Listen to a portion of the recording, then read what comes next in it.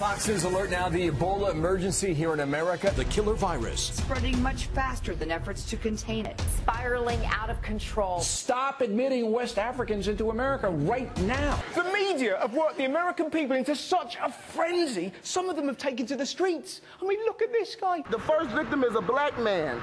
That gives white bitches more excuses not to have sex with black guys now. I love him, but I'm not sure he understands how Ebola spreads. I can't go to nobody's house and have some dinner at their house. I don't know what the hell they was doing. They might scratch their ass, got Ebola, and put some Ebola assness in the spaghetti. Do you want to go to Britain? No, I want to go to America. Why? Because I want to put my ass in the spaghetti. So how about Britain? How have we been dealing with the Ebola crisis? Well, the response over here has been a little bit more British. I can't imagine there being an outbreak of Ebola in the United Kingdom.